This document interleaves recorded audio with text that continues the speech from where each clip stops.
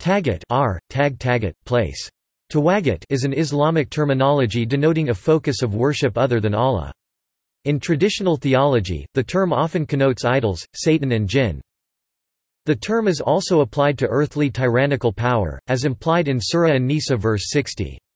The modern Islamic philosopher Abul Ala Maududi defines Taghut in his Quranic commentary as a creature who not only rebels against God but transgresses his will.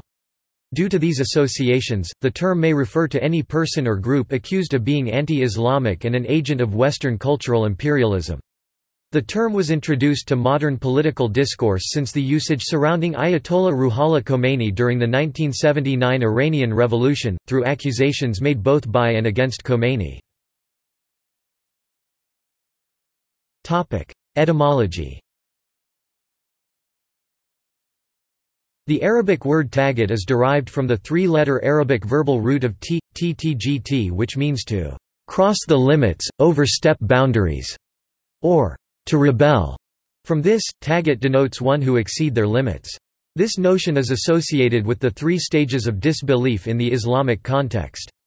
The first stage of error is fisq, i.e. disobeying God without denying that one should obey him, the second is kufr, i.e. rejection of the very idea that one should obey God. The last stage would be not only to rebel against God but also impose their rebellion against the will of God upon others. Those who reach this stage are considered as taghut. In the Quran. The term taghut occurs 8 times in the Quran.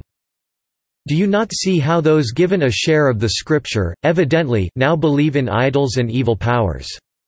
Taghut, they say of the disbelievers, they are more rightly guided than the believers.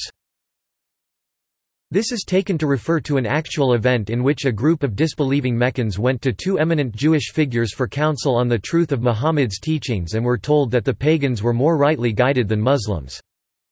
Do you, prophet, not see those who claim to believe in what has been sent down to you, and in what was sent down before you, yet still want to turn to unjust tyrants for judgment, although they have been ordered to reject them? Satan wants to lead them far astray.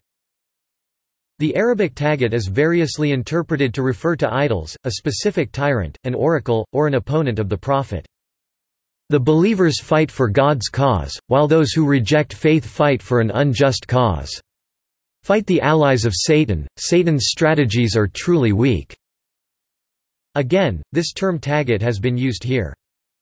There is no compulsion in religion, true guidance has become distinct from error, so whoever rejects taghut false gods and believes in God has grasped the firmest hand-hold, one that will never break. God is all-hearing, all-knowing.